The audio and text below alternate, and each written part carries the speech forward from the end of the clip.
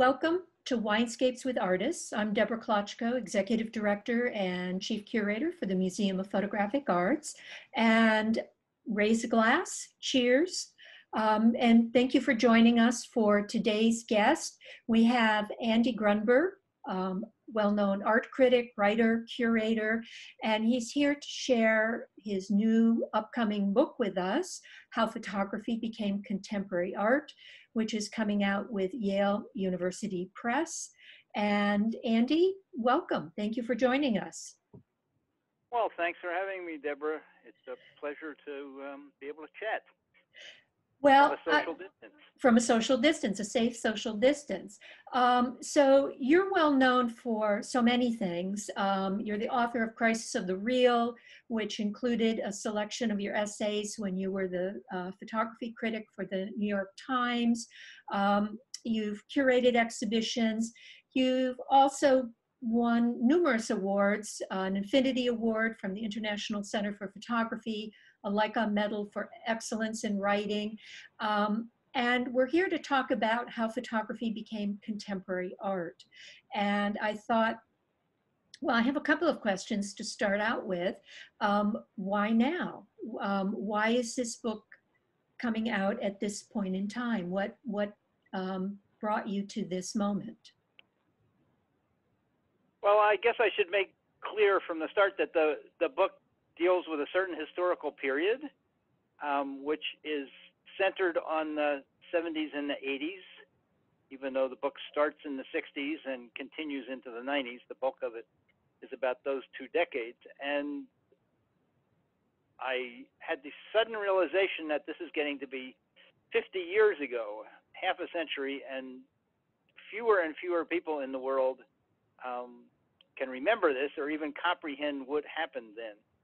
And from my years at teaching at the Corcoran College of Art and Design, I became acutely aware that students today, kids in their teens or people in their 20s, have no idea about photography's one-time sort of also ran second cousin status in the art world, and just kind of assume that photography has always been as accepted within art as it is now.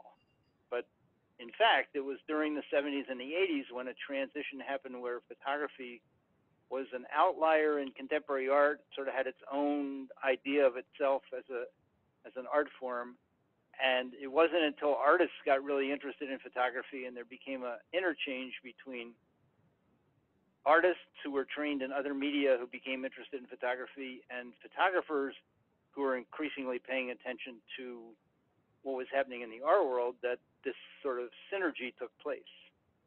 So you're approaching this really not as a historian, but as someone who had firsthand experience. How does that change the approach you took and how people will respond to this book? Well, that's right. The nominal subtitle of the book is A Critic's Account. Even though I've taught art history and have some claim to be an art historian, the fact of the matter is my account is really based on my own perspective. So the book, you might say, is part art history and part memoir, since I was in the photography world when all this was happening. I couldn't really leave myself out. So it's a kind of combination of things that were happening that I might have learned about later and things that I actually experienced firsthand. So given that, I have to make clear that it's very New York centric because I was living in Manhattan during those decades. It's based on what I saw or what was being shown in galleries. So you could say that there are some people on the margins of the art world that deserve more credit than they've gotten, that are not emphasized in the book because I'm basically paying attention to I'm recounting what I was paying attention to at the time. So can you talk a little bit about your education, your background, and sort of how your relationship with photography and contemporary art began? Sure, it's a sort of not a strange story, but a story of a lot of coincidences. Um, I actually was trained or went to graduate school in creative writing, and my intention when I got to New York in 1971 was to be a poet. I really admired a lot of what were called the New York School of Poetry poets, and had an ambition to be a writer. At the same time, I'd gotten interested in photography on my own, partly because my father was always this avid snap shooter, and he gave me one of his cameras at a certain point. So I became interested in the visuals sort of as a sideline to, reading books and writing and all the kind of literary things that I was doing. And in retrospect, I have to say, it makes a certain amount of sense that since I was interested in writing and I was interested in photography, that what I would end up in my career doing is writing about photography. But at the time when this was all happening, I had no big plan.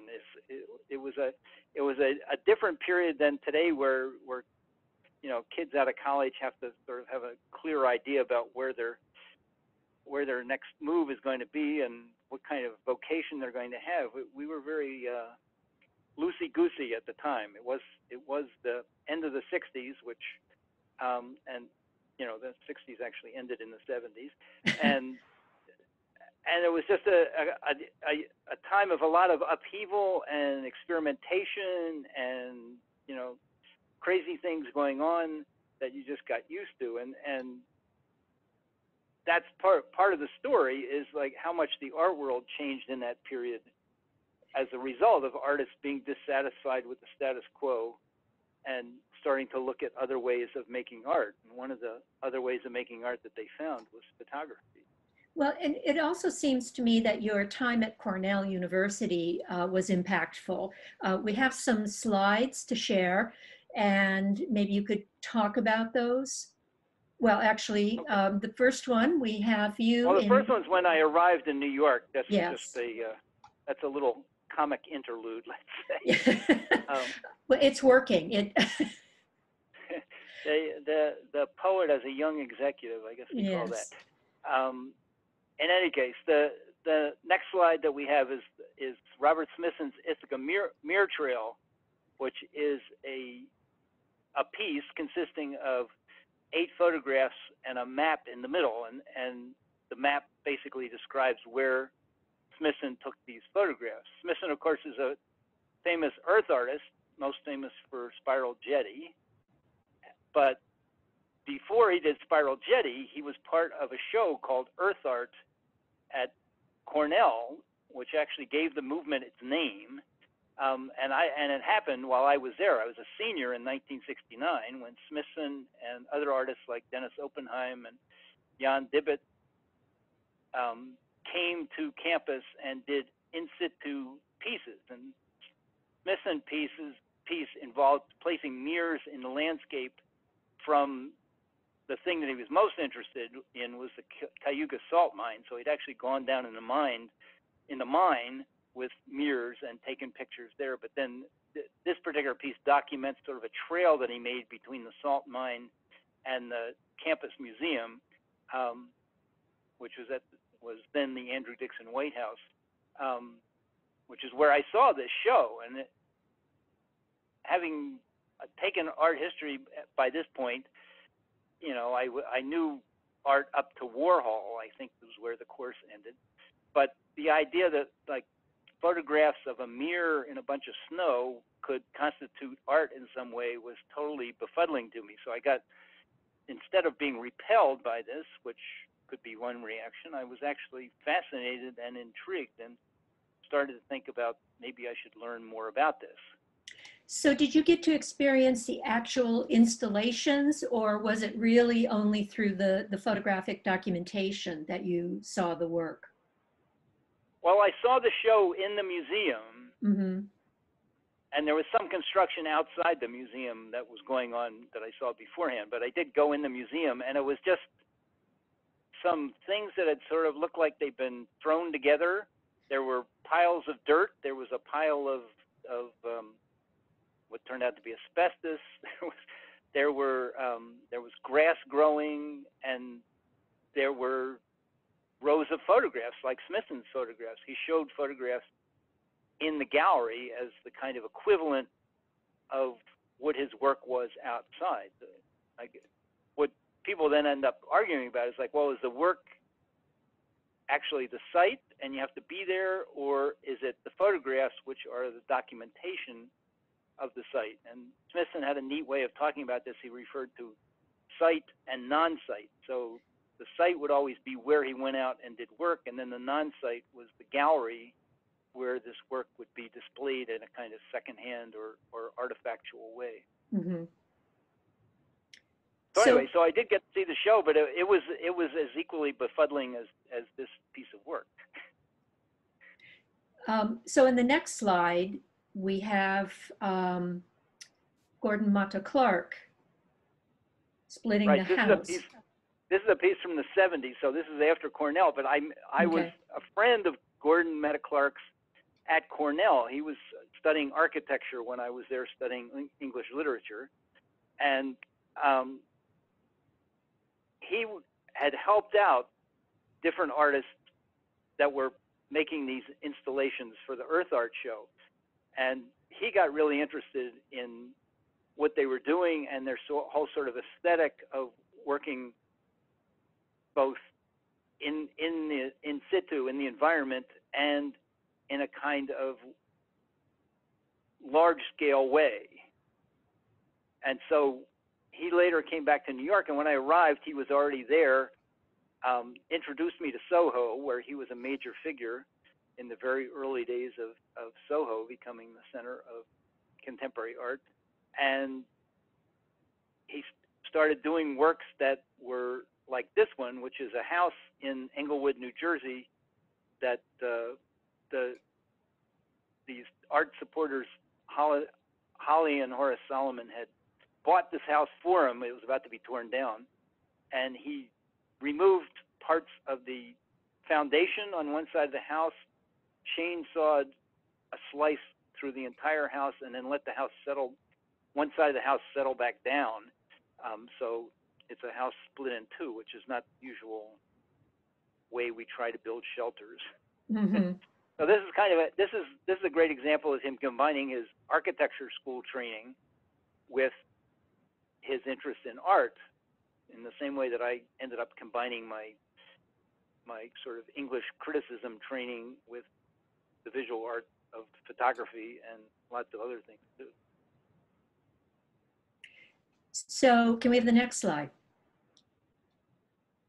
So you talk about exhibitions being important during this time as well, in transition to photography to contemporary art. We have the new topographics from the Eastman House on view right now. Right. So when I moved to New York, I quickly realized that being a poet wasn't going to pay the rent. So I ended up having a series of jobs, which in 1974 ended up, I got to be picture editor of Modern Photography magazine. And even though most of the magazine was dedicated to the latest cameras and lenses and other equipment, it was interested enough in photography as a visual material that it would send me around to places. So in 1975, it sent me to 2 shows at the George Eastman House.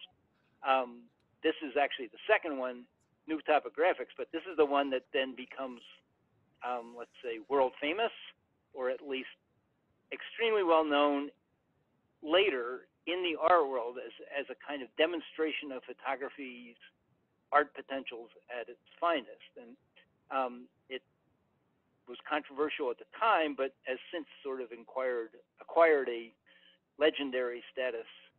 The photographers that people may know of included Robert Adams, Louis Baltz, Stephen Shore, Nicholas Nixon. They've all become extremely well known. And then there were this pair of artists from Germany who most people in the photography world hadn't heard of at the time, named Bern and Hilla Becher, or Becher, B-E-C-H-E-R. And the Bechers were photographing industrial structures like water towers and steel plants and coal machinery, and making these what they call typologies in grids. They're not illustrated here, but this is what you see in this picture is actually Louis Baltz's series called The New Industrial Parks of Irvine, California. Not that far from San Diego. No, not far at all. So what happened was, this is a great example of an early interchange or crossover between artists who were being exhibited in art galleries, because the Bechers were showing at Sonnabend in Soho in New York starting in 1971, and artists who were more well known in the photography world but were starting to attract attention in the art world. So Baltz's pictures that you see here actually end up being displayed at about the same time at Leo Castelli's gallery, which is one of the most prestigious contemporary galleries. So suddenly photography, which prior to this period was really, you know, in its own universe. There was a art world and then there was a photography world. And at this point, new topographics sort of becomes the hallmark of when this happens, is that there starts to be this interchange between the photography world and the art world, and it expands the potentials of how the medium gets used and expands the interest in photography, both among artists and among people that are trained as photographers but now see photography in a different way. So you had mentioned that when this opened, it was controversial. What were some of the controversies? This transition into more of a conceptual approach, or the fact that photography was suddenly beginning to change? Well, it was. I guess the easiest way to say it was a stylistic change that people were unprepared for. That the idea of a classic great landscape photography was more on the order of Edward Weston or Ansel Adams, something that was beautiful. And what these photographers were photographing was, you know, decrepit mining equipment, anonymous looking storage buildings in an industrial park, suburbs on the front range of the Rockies in Colorado. I mean, all those things that you would think of as being eyesores, they were taking pictures of, and they were taking them in this kind of eerily neutralized, uninflected way. So it seemed like they maybe didn't care about what they were photographing, but then, as they pointed out, it's like, if you photograph something, you must care about it. So people were unprepared for the kind of just neutral style that these photographers presented. It's amazing how fresh this work still feels today, considering that this is 1975. It still gets a lot of play and is included in a lot of you know, work, shows and exhibitions that look at that period. So important. Let's move on to the next slide. Okay. Well, so one of the points I make is that it wasn't just the practice of photography that was then propelling the medium into the forefront of the consciousness of contemporary art, but it was also writing and theory and what we probably could call criticism about photography. Suddenly there were many people interested in writing about photography, where before it had been mostly photographers who wrote about photography. So this is a panel that happened at the Corcoran Gallery of Art when it was showing a show of Sam Wagstaff's collection, and it had a symposium called "Photography: Where Are We Now?" And it was organized by Jane Livingston, who's seated on the left, who was the chief curator of the Corcoran Gallery. And this is the second day. It had a lot of luminaries included on these different panels, but this was the panel specifically about criticism on the second day featured Joel Schneider from the University of Chicago, Susan Sontag, who had just, this was in '78, she had just released her essays on photography as a book in 1977 called On Photography, which everyone was reading. Mm-hmm. And then Rosalind Krauss, who had founded October magazine and wrote a whole lot about photography using as her basis French critical theory that was derived from a semiotic or structural linguistics point of view. And then Hilton Kramer is representing the establishment. He was the chief art critic for the New York Times, and he often wrote about photography. So what they're all gathered here trying to decide is whether photography is sui generis, was what the title of the panel was, which is photography its own little art, or is it part of something else? And of course, they never got around to answering that, but that was more or less the crucial question of the day. Mm-hmm. Was photography what John Czerkowski called it, a different kind of art, which is to say it didn't correspond to anything that was happening in painting and sculpture and those realms, or was photography part of a bigger picture of representation, which is what people like Sontag and Krauss would have argued. So, leave anything out on that? No, let's go to the next slide. Okay, all right. So Bomb Magazine, Richard Prince's. This is the reproduction from a magazine of a Richard Prince piece, which is actually in color, but it's reproduced in color in my book. But this is just to show you this is from the magazine was published in 1980, even though the picture's from '78. But in terms of photography dealing with representation, this gave birth to a whole generation of artists who emerged in the late '70s and dominated throughout the '80s that we now know as picture artists. At the time, they were more likely to be called postmodernists, because this whole critical theory was based on the idea that modernism, as we knew it in art and everything else in culture, was over and had been replaced or superseded by something that critiqued modernism and supplanted it. And in Prince's case, what that meant was he didn't go off and photograph things in the world. He looked through magazines and found advertisements that appealed to him, and he photographed them. So he was actually photographing other photographs, which is why he called what he did rephotography. But it's now come to be known as appropriation, which means that you take somebody else's work and refigure it or just reproduce it, and it becomes your own. Mm-hmm. I think that sort of copyright issues are less important than the idea behind this, which is, as Prince said, it seemed to him that there were enough pictures in the world already. He didn't need to make any new ones.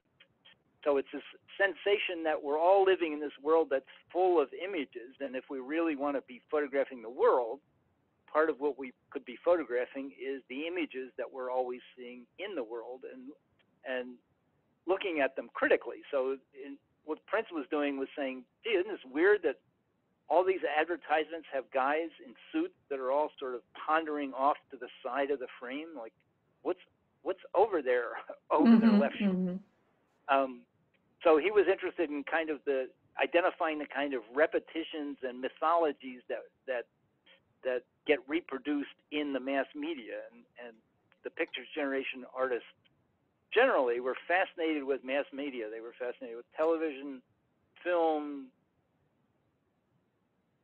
Well, it's interesting. Print advertising, billboards, everything like that was all fodder for them. So it's interesting to see with the digital world that we live in now, how many artists are, in a sense, doing the same thing. They're looking at all of those countless images and reappropriating them in a variety of different ways, whether it's capturing Google views or images of sunsets from everybody's uploaded snapshots. The technology opportunities have changed, but some of the ideas that are coming out at this time are still in use today. Oh, definitely. I mean, if you're thinking of Penelope Umbrico, who I Mm-hmm. think you are, or Mike Mandel and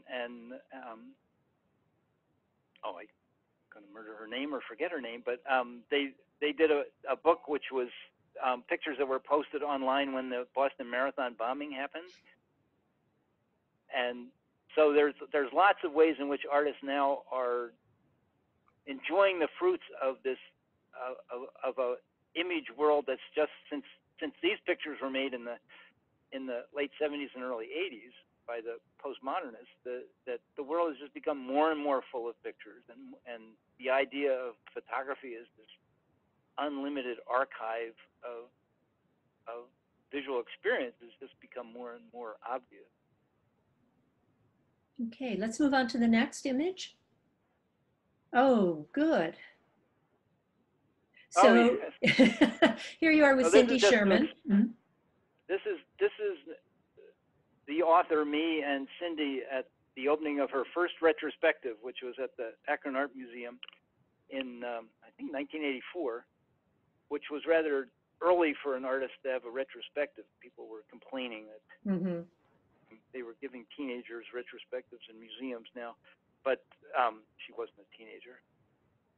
But it's just an indication that I was in the thick of this, because by this time I was writing criticism for the New York Times. I had started there in 1981 after having cut my teeth at Art in America and the Soho Weekly News.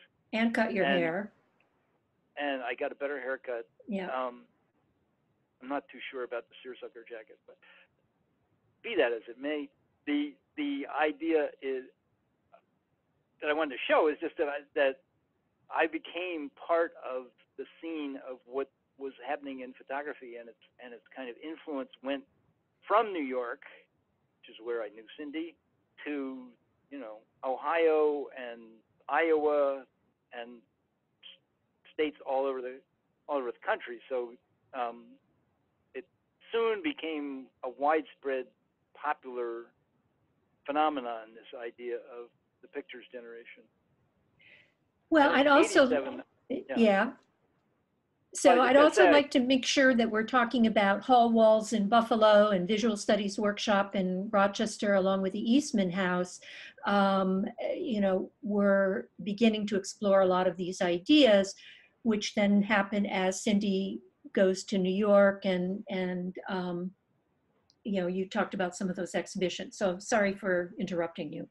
No, that's a great point. In fact, Cindy came from Buffalo and had been associated with starting Hall Walls, and also had shows at a photography artist space called SEPA.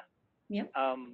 And people from Rochester had the Visual Studies Workshop, which was very influential and important, and people would go back and forth between Buffalo and Rochester checking each other out. It turned out that the Hall Walls people all migrated to New York and sort of became important because of this 1977 picture show, which is why they're called Pictures Generation artists now.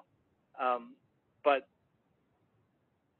there were things happening more than just in New York. A lot of the artists that are Pictures Generation artists had studied at Cal Arts in Valencia, and then moved to New York after that. So there were a number of young artists coming from Buffalo, coming from California in the early to mid 70s that then end up making a big splash and become dominant artists in the 80s. Can you mention a few names? Well, I'm thinking about Jim Welling is Mm-hmm. a photographer that people may know about, but also Jack Goldstein was one of the most important figures at Cal Arts. Unfortunately, it didn't last that long, but Robert Longo was at Hall Walls with Charles Clough and Michael Zwack, Nancy Dwyer. Barbara Bloom was at Cal Arts. David Sally. I mean, you can go on and on. Mm-hmm. So next slide. So anyway, Serrano. yeah, this is now the end of the the end of the 80s. So you could say that the 80s became this heyday of photography. It was in the center of the critical discussion. It was being shown in, not just Sonnabend and Castelli, but in practically every art gallery in New York. Suddenly, used to be that the galleries totally ignored photography. Now they all seem to need to show it a couple times a year, and it was really part of, not just part of the discussion, but it was a central part of what people wanted to talk about. Often seen as a kind of threat to painting, like they would have panels about, is painting worth doing anymore? Mm-hmm. And Julian Schnabel and the whole neo-expressionist painting group sort of emerged out of a response to the fact that photography was starting to take some of the territory of painting. They kind of reasserted painting's significance. But in any case, by the end of the 80s, with photography now being more or less naturalized within the art world, something unexpected happened in the political realm, which was what we now think of, now called the culture wars, which was started mainly as an attack on the government funding art in the form of the National Endowment for the Arts, which is the agency that gives support to visual artists and a lot of other kinds of artists as well. So those who were opposed to the idea of government giving money to artists seized on this picture by Andre Serrano called Piss Christ, which was actually in a group show. He didn't get any money from the National Endowment, but the organization that put on the show in Winston-Salem, North Carolina, had received money from the National Endowment. So the senator from North Carolina, Jesse Helms, and a senator from New York State, Alphonse D'Amato, seized on this and created this huge fuss where not only Serrano, but also Robert Mapplethorpe and David Wojnarowicz became central players, and it was all about their photographs being obscene, pornographic, or in this case, blasphemous. That the culture wars end up revolving to a large degree around photography and its seemingly singular ability to show us the forbidden.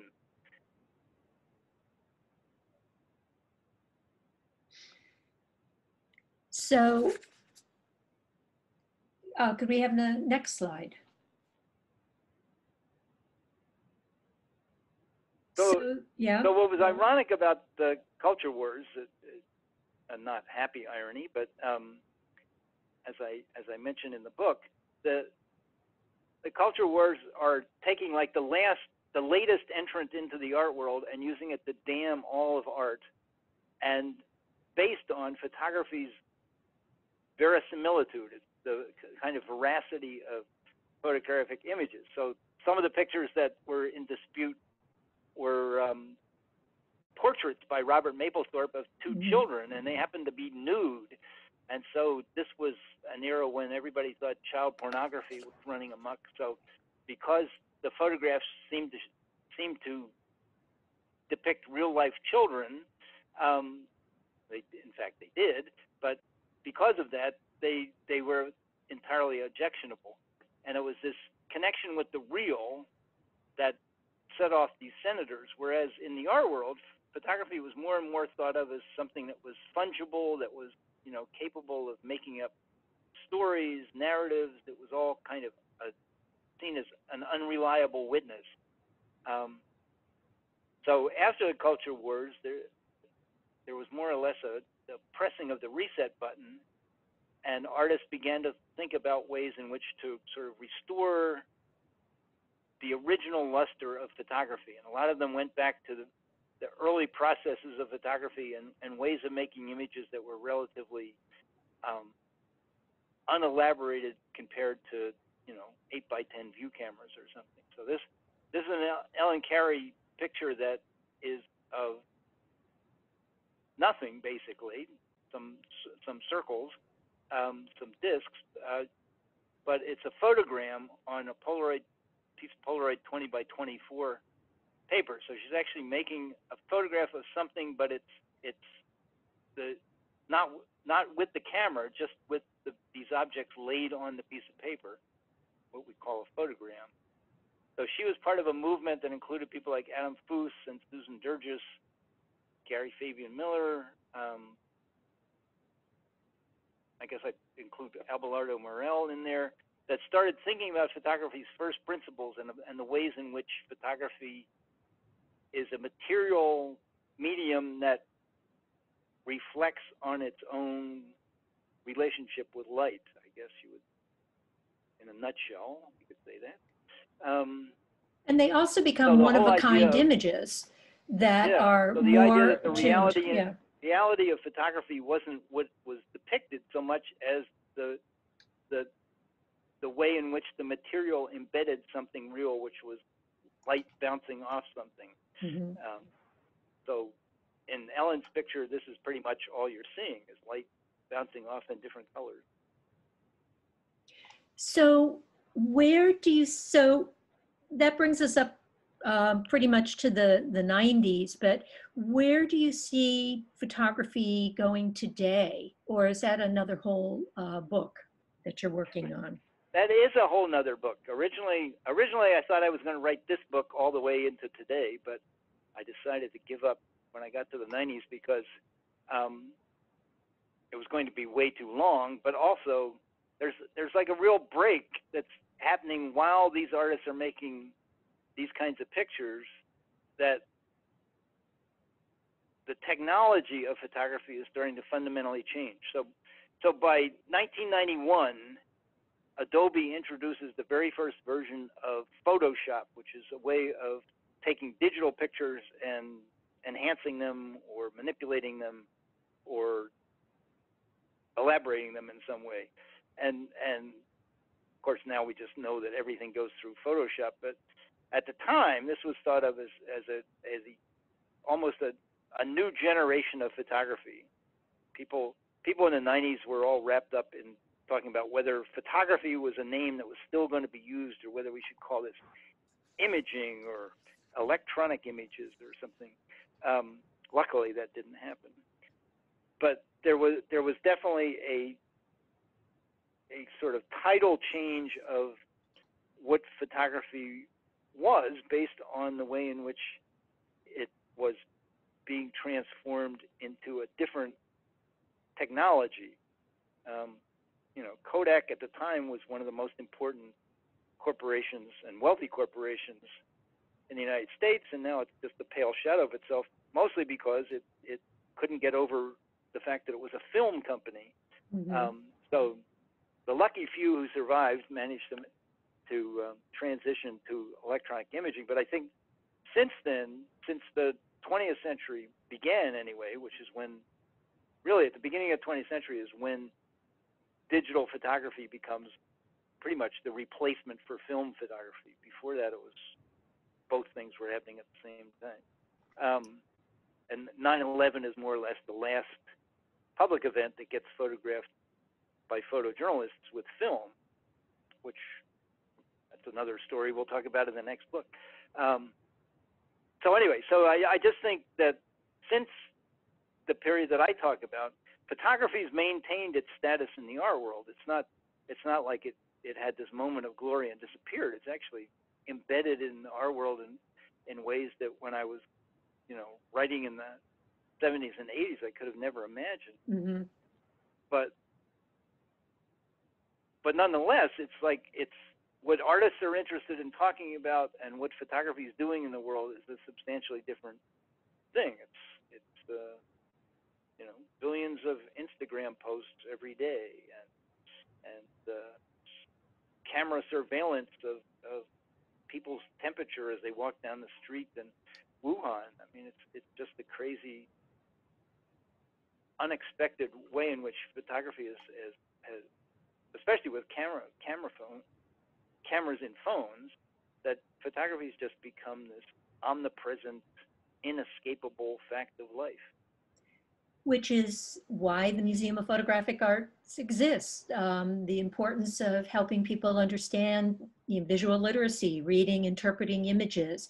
With the change in technology, you have a new generation of photographers that are building their own cameras, making one-of-a-kind images. And so yes, get to work on that next book. I think there's still so much to be said. And I really want to thank you for taking the time to share how photography became contemporary art, Andy, and looking forward to the book coming out in 2021. So It should thank be you. readily available a year from now. Yes, hopefully sooner, but yes, definitely. And thank you again. And do you have anything else you want to add?